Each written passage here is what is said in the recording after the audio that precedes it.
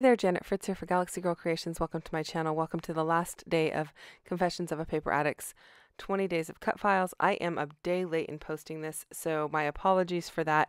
There will be a list of links down below of the other people who had videos out on the right day, so if you want to go and check those out, you are more than welcome to. I am starting with this cut file called Stargazer, and I'm using two different shades of silver to back it. And I'm using that My Mind's Eye paper from the collection Yuletide, which is pretty old, but I really liked it because I like the dark red with that silver glitter on it, and I thought it went really well with the silver glitter or silver foiled paper that I'm using here from Kaisercraft. So there are two different shades of silver in there and two different shades of gold. One's a little more yellow, and one is a little bit more of like a softer sateen color for the gold, and then same with the silver. One is a little bit more of a reflective silver, and one is a little bit more of a satin finish. And I used the more satin finish for the moon and the more reflective ones for the stars. And then I have two photos of what it looks like on Christmas Eve when everybody goes to bed. And I am basically documenting the fact that these photos were from, I want to say 2007 or 2008. I actually need to go back and check. But at that point in time in my life, I was usually the one to stuff all of the stockings. It was my mom and I, and she would be usually cleaning up stuff here and there, and I would be stuffing all of the stockings full of things for everyone to open the next day. As my kids have gotten older and everything, they actually stuff for their spouses, and well, my daughter stuffs for her spouse and her son, and then my son, he stuffs his girlfriend's sock, and I don't have to stuff as many because, like my niece, she stuffs the ones for her family, and so I don't end up doing that. So, but way back in the day, I used to stuff pretty much everybody's, my brother, his wife, his kids, and everything. So I am documenting that, and this layout is super simple, and that's why the video is very short today.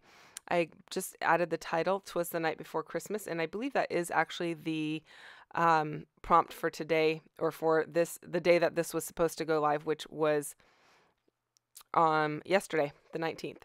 So I'm just using some silver glittered thickers, and I'm kind of moving them around, playing with where I want them. I will add a little bit of adhesive to the back of each of them because these thickers do not stick very well. But I do kind of play with the placement of them, and I had to move my photos further to the right to be able to get them to fit because the letters are a little bit wider than I had thought they were.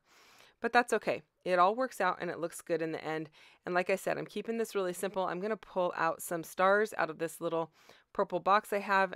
It's just some leftover Christmas ephemera and knickknacks and doodads and all that kind of stuff. So I pull out 4 stars, which I know is an odd number of stars to pull out for a layout. It's not an odd number. Normally I would do things in sets of 3. But I have 4 stars, and I want to use them all up.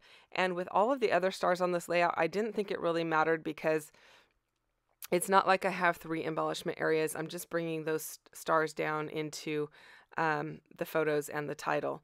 So I think the 4 stars works well. And that is pretty much it for this layout. There is not a whole lot more. I'm just going to use my Arteza white journaling pen. It's a 0.6, I believe. Yep, a 0.6 white Arteza gel pen, and I'm going to do my journaling and just talk about what I've already mentioned, and that's pretty much it for this layout. So I hope that you enjoyed this series. If you have any questions or comments, leave those down below. I will get back to you as quickly as I can. Thank you so much for sticking with me through this series.